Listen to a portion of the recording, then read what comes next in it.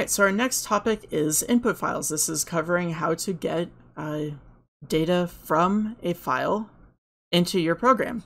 I'll give you a word of warning. It is a little bit trickier than actually putting data from your program into a file. You start running into some of the runtime errors that I hinted at a little bit when I covered Appendix C. So let's get into that. From the focus section of the textbook, I will be covering 9.3. Which is just about input files. But then from the apply section, I'll also briefly discuss 9.4 and 9.5, which are a couple of ways that we can use input files. We can use the data contained in input files and, solve some interesting problems with them. So let's get into it. Now, the steps to input data are a little bit trickier than the steps to output data. The first thing you want to do is you declare the stream reader variable. That is pretty similar, but note that we're using a stream reader and not a stream writer.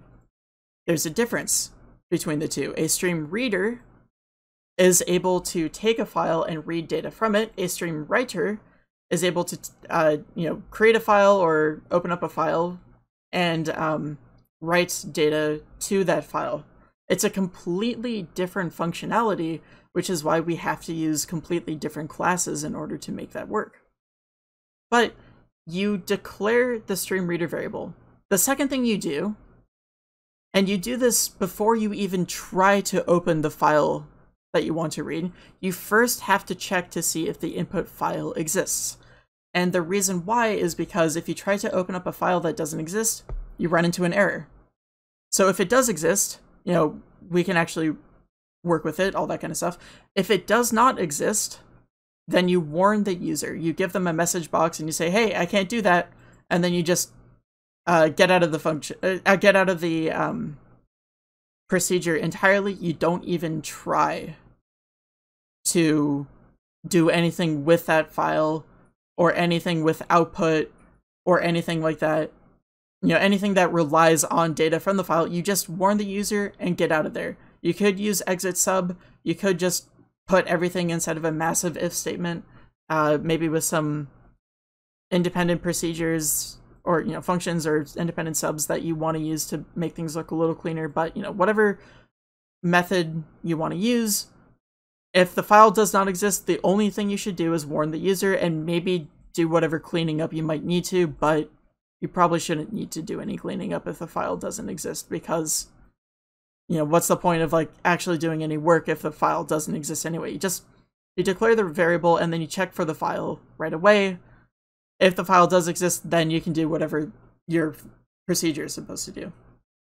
What your procedure should do, if the file exists, is you open the file for input, you read from the file, and then do whatever processing that you have to do as you're reading from the file, and then you close the file.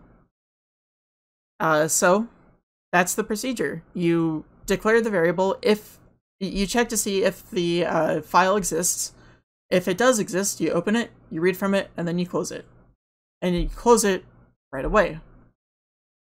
So declaring the variable is pretty much the same as the stream writer, except we're using the stream reader class like this. But the stream reader is designed to read data from a file sequentially, rather than write data to a file sequentially. And you can think of stream reader as holding a queue of data for the program to read and process. You have sort of maybe a line at the the meat counter at the grocery store, or a line at the bank, or something like that, where each individual byte in the file, each individual letter in terms of a text file, right? Each letter has its position in the queue. It has its number that it's waiting for it to get called up. And then the stream reader is able to, it holds all of those letters in a queue, and then it's able to process some of those letters, take them out of the line, process them, and then get them out of the building once they are done being processed. And then everyone else in the line, all the remaining letters, kind of move up to the beginning of the line, and then wait for their turn to be called. That's kind of the idea of what a stream reader is doing. And I'm getting a little bit ahead of myself. We'll talk more about that in the reading part of this. But yeah, an example of how you could use a stream reader variable or declare a stream reader variable is you say dim in file as io.streamreader. Just like that. It's very simple. The next step is to determine whether a file exists, which is important because you can't open a file that doesn't exist. You get a runtime error because what you're asking Visual Basic to do is open up, if you ask it to open up a file that doesn't exist, best case scenario, it recognizes, hey, I can't find anything by that name, so I'm not even going to try. Worst case scenario is it naively tries to find something with that file name and it doesn't find something, but it accidentally opens up some garbage data that might actually hold, I don't know, the classified secrets that your computer is trying to hide from you or something, and then all of a sudden you have access to that, and that sounds like a nightmare. And imagine if a hacker did that to you. So that'd be really bad. So the computer isn't going to try to open up files that don't actually exist. You know, access data that isn't actually correlated with the file name that you're trying to say exists. All of that would be really bad. So we don't, Visual Basic doesn't want to do that, so it just gives you a runtime error. It says, hey, this file doesn't exist, so I'm going to stop working now, and then the program crashes entirely, which is bad. You don't want to do that. So the way that you can determine whether a file exists is using the io.file.exists method, and you pass in the file name that you would really like to work with, but you're not sure if it actually exists just yet. And you should always do this. Use this method, even if you are 200% sure the file exists. Because maybe it does on your computer, but maybe it doesn't elsewhere. And, if you give the application to me and something goes wrong, maybe I don't see that text file that you have, and then your program breaks, and then I have to take points off because of that. That would be really bad. So you always want to determine whether or not the file exists before you try to run it. Now, one way you can use this method, so this method actually returns a Boolean value. It's true if the file that has the file name you pass in does exist, and it's false if it doesn't exist. So you can use it in an if statement like this. If io.file.exists employee.txt, then, and then you do all of the processing of the file employee.txt underneath it. So that is what you always want to do when you're trying to do file IO like this. Now, opening files for reading is a lot simpler than opening files for writing. All you have to do is use the open text method of io.file. So you type in file equals io.file.opentext, passing in the file name that you actually want to open. Of course, you only do this if you know for sure that the file exists. So inside of an if statement or inside of a procedure that is called from within an if statement. But, yeah, assuming that you know the file exists, using the exists method, you can use io.file.opentext, pass in the file name. This method will create a stream reader object that then gets stored inside of your in-file variable, and that you can then use to start reading. All right, so the next step is to read from your files. You only do this if the file exists. So if you try to read from a file that does not exist, that also is bad, especially, if it's a file that's not open as well. You want to only read after the file is open, and you should only open after the file has been confirmed to exist. But I mentioned before that a stream reader kind of has a queue of data where individual characters can be processed and then taken out of the queue after processing, right? That's kind of what happens here, is that data is consumed as you read it. So you read a certain amount of data, you remove it from the queue, and then take care of all that data, whatever you're doing with it, whatever calculations. And then you have the rest of the data has moved up to the front of the queue again. Just like how it works at the DMV or something like that. So you read a certain amount of data, that data is removed from the queue, the unread data is left behind in the queue, but now it's been moved forward now that there's empty space at the beginning of the queue. That's the idea that I want to go with going forward with this reading from files. So there are two methods of reading. You can read the entire file at once, or you can read line by line. Reading the entire file is super easy because you use the read to end method. The read to end method of a string reader variable returns a string that contains all of the data left in the queue. So if you have never used any, like the other read method yet, if this is your first time reading anything from the file, it gives you the entirety of the file as one string, consuming the entirety of the queue in doing so. So then your one string has all of these like line breaks and all that kind of stuff. It has all of the characters as you see them when you open up that file in a text editor. One example of using that method is the line right here. I can set text reports text property equal to infile.readToEnd, and that puts all the contents of read to end inside of the text property right here, which works fine if you don't have any sort of formatting or calculating line by line that you need to do. If you just need to display everything in a file, for example, that's a fine way of doing that. Now, reading line by line is a little bit more complicated. Essentially what you do is you use a loop, and while the file is not empty, or until the file is empty, you keep on reading and processing your lines.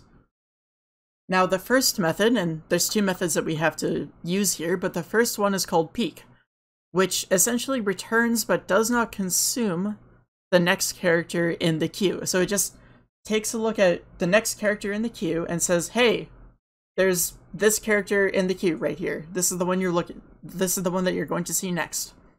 But it doesn't consume it. It leaves that character as is. The really, really helpful thing we can use the peek method for is its other return value. It returns -1 if the queue is completely empty, which means that the file has been completely processed, which means that we can use our peek method as a while or until condition in order to tell us when we are no longer able to look at another line. Or we can also use it to tell us if there is another line to look at. Because, you know, if we try to read a line but the queue is empty, that's going to give us an error. So we only want to read lines when we know that there's a character left in the queue, at least one character left in the queue. So we use the peek method to show us whether or not there is a character left in the queue. So once we know that there is a character in the queue using peek, then we can use readLine, which will give us a string starting at the beginning of the queue and ending at the next new line. But it doesn't actually include the next new line. It just takes everything up until the first new line that it sees, returns that to us, and then it just removes the new line from the queue entirely. So then the next character is not that first new line, but the next character that there was entirely. So if it just returns you the next line of text from the file, everything from the beginning to the next new line. If there are no more new lines, it will just return everything from the beginning of the queue to the end of the file. But all of the data that it has returned to you is consumed. It's removed from the queue, as well as the new line that is there. And everything after that new line is moved up to the front. So it just lets you read one line at a time. So you combine these two using a loop. While there's a character left in the file, you read the line, you do something with the line, and then you go back up to the top and check to see if there is another thing. So this is an example of how you would read line by line. You use a do until infile.peak equals -1, or do while it doesn't equal -1. But you use infile.peak, compare it to -1. As soon as infile.peak equals -1, you break out of the loop. But the first thing you put inside of this do loop is the call to readline. You don't call readline before the do until loop, because there is such a thing as an empty file. And you don't want to work with empty files. You don't want to read from empty files, because then you'll get an error as well. So you always want to first check to see if peak gives -1, and if it does not give -1, then you read the line and you store it in whatever string variable you're working with, or whatever property you're working with, and then do whatever other processing you're doing. But that is how this whole thing works. Is you check to see if there's the next line using a loop condition, and then the first thing you do inside of the loop condition is update your variable containing whatever line you're looking at to hold that next line. You don't need to check to see if infile.peak is -1 using an if statement up here and get like an initial value for string line and then have a while loop or anything. Like, you don't need to worry about all that kind of stuff. All you need is this loop right here.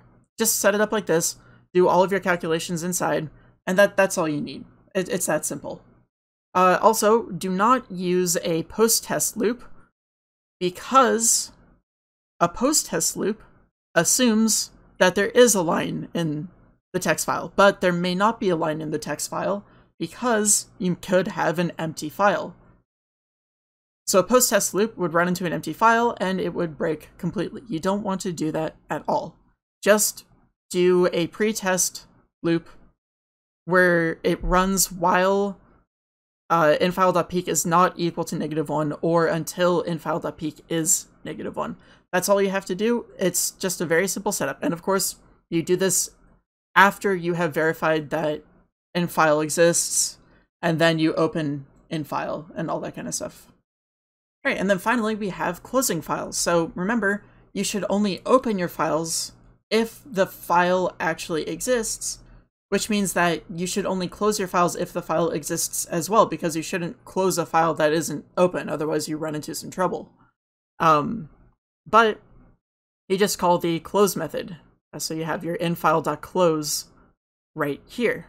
But you always close your files when you're not using them. So you want to close your file as soon as you are no longer working with it. So as soon as your while loop finishes, then you would want to close it right away, and then just finish up the rest of the cleanup and the final calculations and all that kind of stuff. But you want to close it as soon as possible in terms of, the program actually having, running and having the file open and all that kind of stuff. All right, so we have this game show program again. What this also has as a functionality is a read from file button that I can press, and it loads all of these contestants up into our output right here. So what it's actually doing is it's reading from that same contestants.txt file that I showed before, and loading everything in just like this. Here's the code for this. It's very simple for this particular problem. All we do is we declare our infile variable as a stream reader. We check if contestants.txt exists, and then open up the file for input. If it does exist, of course, we open it for input. We use the open text method that we showed before, set that equal to infile. Infile receives the stream reader that is returned from the OpenText method. And then this one is super simple.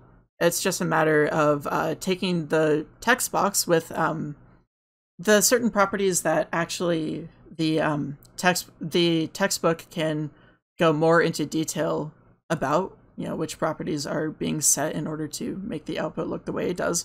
But it just reads everything that's in the file and puts it straight into the text box as is. Scrolling is handled well, and because of the way that everything is formatted when we have our output right here, it writes every single name as a new line, so we're guaranteed that every name will be its own line. So then when we actually read our contestants.txt file back into the program, we can assume that every contestant is on its right line. So if you're outputting data and then also inputting the same data that you might output, you really want to make sure that there's that synergy between what is being output and what you're reading in when it's being input. You want to either, you know, set those standards for yourself so that you know for sure your output will look a certain way and that your input functions can expect your output to look a certain way. Or, you know, you follow exactly along with the instructions in the exercise so that your input will, you know, expect the output to look as you would expect. This is really important, by the way, because I will use test files to test your functions that take in file input. And if your functions don't work with my files, you will lose points because they, you know, it doesn't go along with the instructions for the exercise. If the exercise do, in fact, specify a particular input and output format. If they don't, then I will follow along with what your program is doing, of course. But if they do specify something, then I will be testing using that specification, just as that heads up. But yeah, that's what's happening. Because the output like that actually stores every name on its own line, the input is also assuming that every name is on its own line. So it just uses read to end to take this already nicely formatted file, turn that into a nicely formatted string, and stick that into the text property right here, and then it closes immediately. And of course, we have this cannot find the file message box right here. I actually already showed it working just fine, so let me just change this to blah.txt, which doesn't actually exist, and then run the program so we can see what the message box looks like. And we'll see this cannot find the file message box, which is what happens when you can't actually find the file that you're trying to open. So now what I want to do is show off a little bit of input and output. So the first thing I'll do is I'll read from the file, and then I will type in my own name, Iris Puller, and write that to the file. And, you know, the text box actually gets cleared completely. I'll also put Marley Sillymouth. That's her legal name. I saw it on her birth certificate yesterday. Write that to the file as well, and then I'll read. All these contestants right here are exactly the same, except now we have my name and Marley's name, just like that. So that is an example of reading and then writing and then reading again and seeing that updated value as we read. But yeah, as we write to the file right here, the text is actually emptied by the write to file procedure, because, you know, I've written to the file, which means that now this text box has out-of-date information. I could try to put this stuff inside of the text box myself, but then it gets a little bit tricky because, you know, I'm assuming that the file has actually been correctly written to, and then I put the, you know, the name that I just added at the end of the text box and all that kind of stuff. But then the text box isn't actually reflecting the contents of the file. It's reflecting the old contents of the file plus whatever I just added. If there was a mistake, for example, if I accidentally used create mode instead of append mode, I wouldn't know that until it's too late, because my program would make it look like everything is working correctly, even though it's not actually working correctly.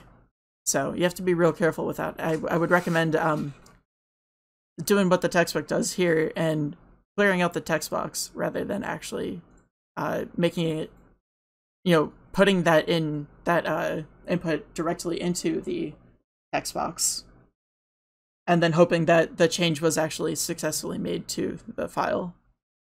All right, now I want to show off what happens if you forget to close. Either, and this works for if you forget to close a stream reader or a stream writer, but I'm going to forget to close a stream writer right here. So I'll run the program. When I read from file, the file is no longer closed. So what happens is the file is still considered open by Visual Basic, even though button read _ click is still, theoretically it's finished because it has read to the end of everything, but then the file hasn't actually closed. It's still stuck being open. Now, if I type in, let's see, I'll just type in blah, blah, just like that, and I'll try writing to the file, and we get an unhandled exception. The process cannot access my contestants.txt file because it is being used by another process. What's happening here is that if I forget to close right here, then that file stays open. The reader is still trying to read, it's still holding onto that file because it thinks I'm still trying to do something with the file. Even though I've read to the end, it still thinks I'm trying to do something with the file, so it holds onto it until I specifically say to close it. Which means that when I then click the write button and then try to open that file for, appending, well, the file is already open for reading and it can't be opened again for appending, because what happens if I modify a file that is currently being read? Bad things. So Visual Basic doesn't allow that. When you open a file, as either for reading or for writing, Visual Basic kind of puts a lock onto it, which prevents that file from being opened by anything else. I wouldn't even be able to open it using Notepad if I forgot to close it out like that. So yeah, you run into errors like that. So you always have to close your files. It's really important. All right, so here is another example. We have a program that is taking in a text file that holds sales for a particular company. But this text file holds those sales in a very particular manner. What it does is it groups together the item that is being sold and then the amount of sales we have made for that type of item. So beverages, we have sold $340,500. For food, we have sold $540,200, and so on and so forth. All of these values have a category name followed by a value, a numerical value like this. Now, suppose we're trying to actually,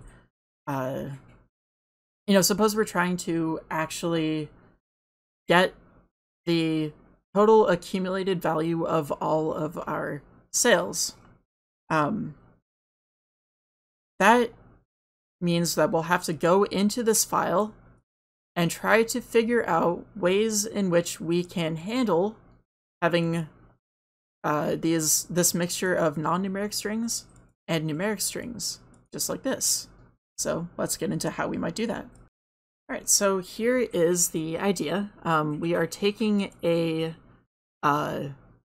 sales.txt text file, which is actually what I just showed you right here, and we're checking to make sure it exists, which is great. Also, we have our stream reader up here. So we declared the variable, we checked to see if it exists, and we have our message box in case the file doesn't actually exist. But if it does exist, then we actually open up the file, using open text, and we set that equal to our stream reader. Now, inside of our loop, we're actually going to go line by line. And what we're going to do here is actually pretty clever.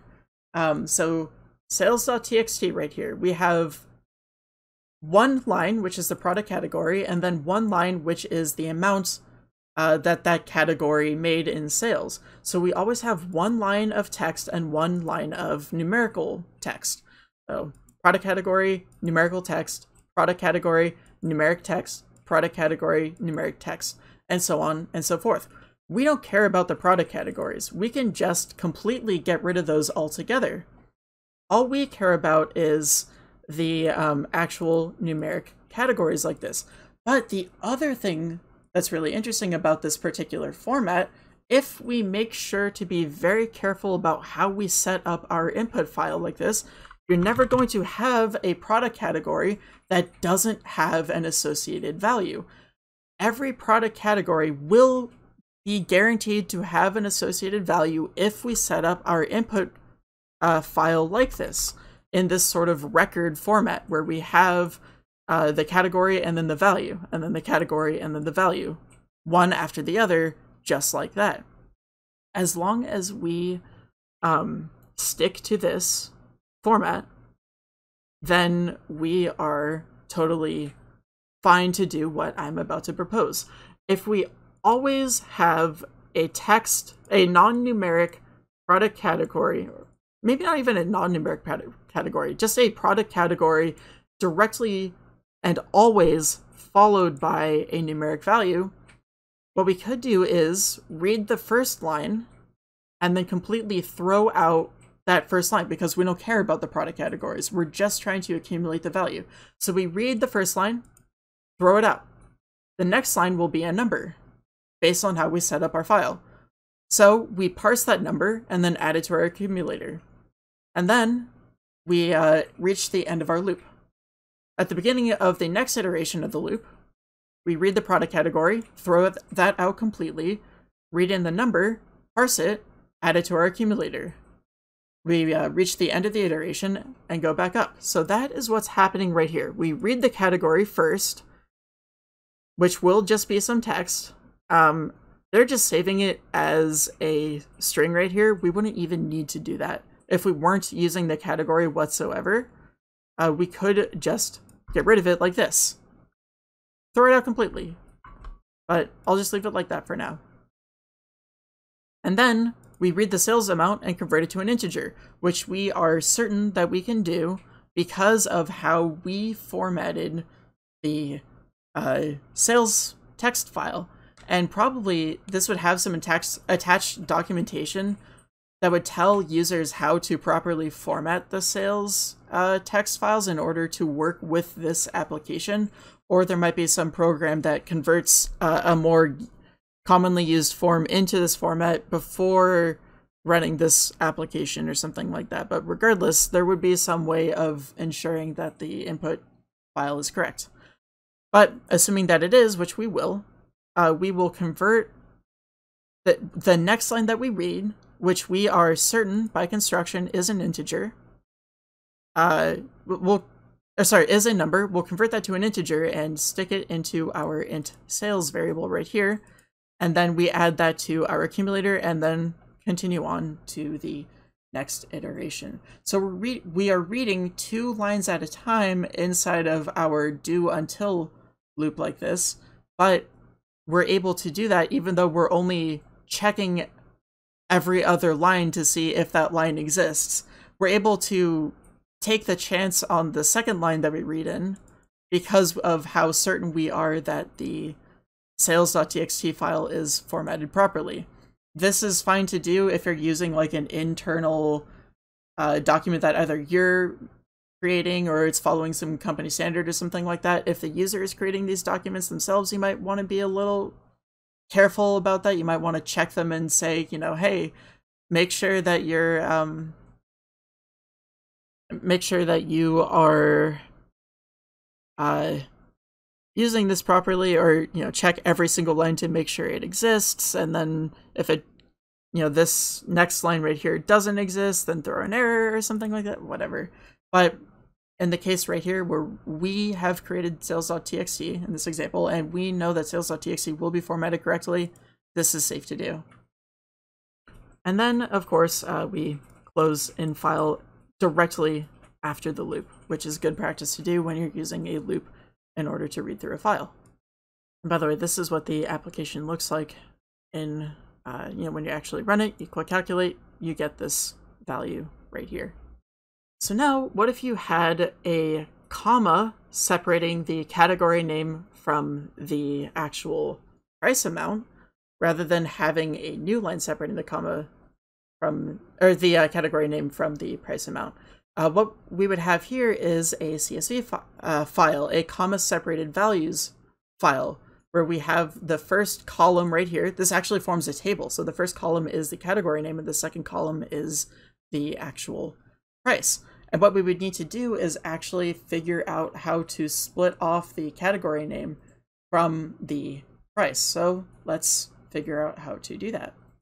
So now, because the category and the price are on the same line, we actually have to treat this a little bit differently. And this is where our string operations can come in handy. So what I can do is I'll create a new string variable. So dim string line as string, just like this.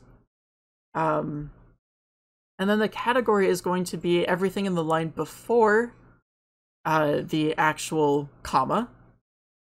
Because like what I have right here, everything before the comma, and then everything after the comma is going to be the price. And also I have to make sure to get rid of this little space right here.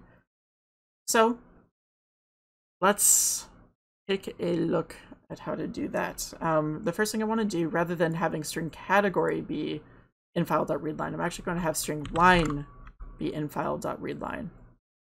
And then what we'll want to do is set string category equal to everything before the comma. So if you remember our trick that we used before, let's see, string category equals string line dot should be substring. The start index is going to be 0, and the length is going to be string line dot index of the comma character. Oh. That should actually be the comma string, my bad. But that should give us the category, just like that. And then I'll actually put a dot trim at the end, just to really make sure things are clean right here. But then, for a try parse, instead of reading a new line, well, everything is already on the line that we've read. So instead, I'm going to use string line. I'm going to invoke the remove method. I can start at the index of the comma plus 1. So I want to start at whatever character is after the comma right here. So str line dot index of, passing in the comma, like that, plus 1. So then, let's see. In this case, that would start at the space right here, which we don't necessarily want to start it at the space, except I'm going to trim it anyway.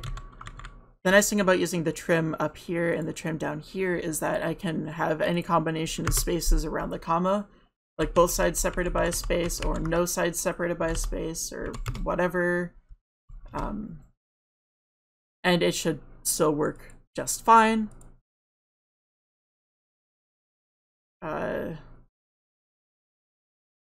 But this should successfully work as an integer. You know, convert that to an integer, get the number out of this line in the CSV file.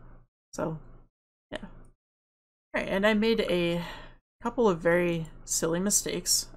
First off, I need to use the starting index as 0, and then the length would be index of the comma plus 1 in order to actually fully get the comma. Not the starting index is the start of what gets removed, not the start of what gets kept. I briefly confused remove a substring. So that's my bad. The other thing was that I had to changed sales.txt to sales.csv, and that gave me a couple errors that I wasn't expecting off camera. But there we go. I can calculate it now, and we get the proper result. So that is how you could work with a CSV file like this. You actually have to use things like index of and substring and remove and all that kind of stuff in order to get the proper values into the proper places for both the category and the sales amount there. All right, and now the last thing I want to show you is a quick and dirty way of sorting data that is contained within files. If we have a file that just has a whole bunch of entries, one entry per line, sort of like what we have here, then we can actually quite easily sort this using Visual Basic, a quick and dirty trick that I can show off. So yeah, this file contains all of the states in the United States of America, and we're going to show off how to sort everything very easily.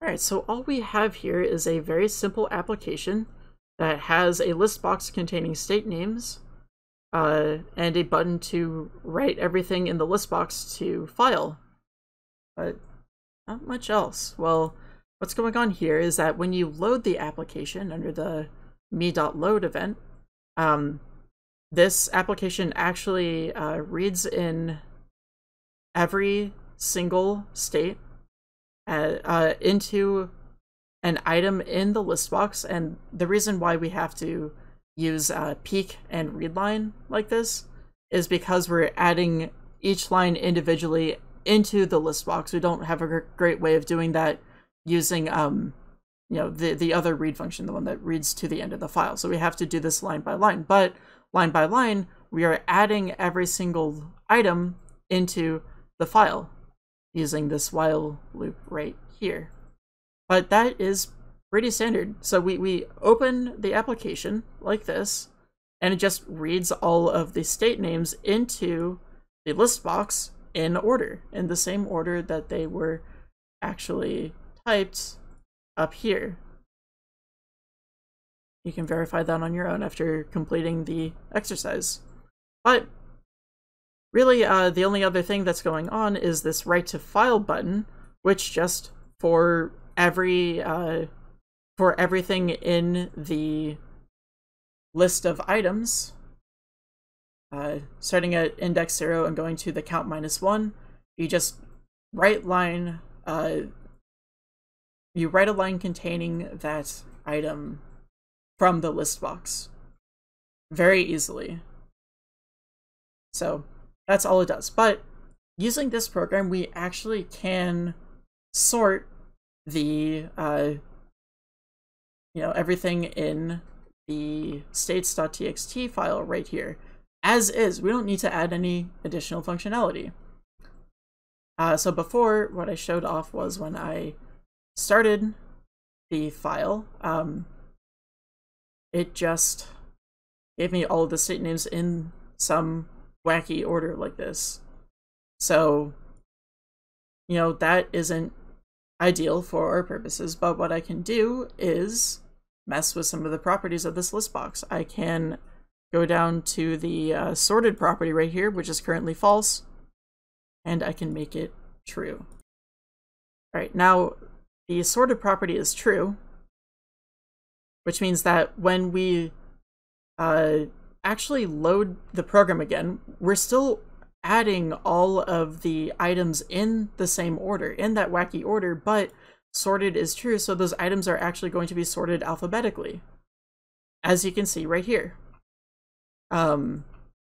Alabama, Alaska, Arizona, Arkansas, California, all that kind of stuff, right? This is all in alphabetical order because of the fact that sorted is true. And then what I can do is I can click write to file. File has been written successfully. And when I open up states.txt, all of a sudden everything is sorted, and it wasn't always this way. So it's a very quick and dirty way of doing that. There are other methods. We won't get into those methods right now. But yeah, that is a way of doing it, using the fact that we have a list box right here, which has a collection, which can be of variable size, so it can handle a good amount of items, even if we don't know how many items there are. Yeah, it works very well. All right, and that is using input files with your programs. That's actually it for our discussion on how to use files. I'm going to very briefly talk about menus in the next video, but other than that, yeah, that's just files. That's exactly how you can successfully use input and output files both.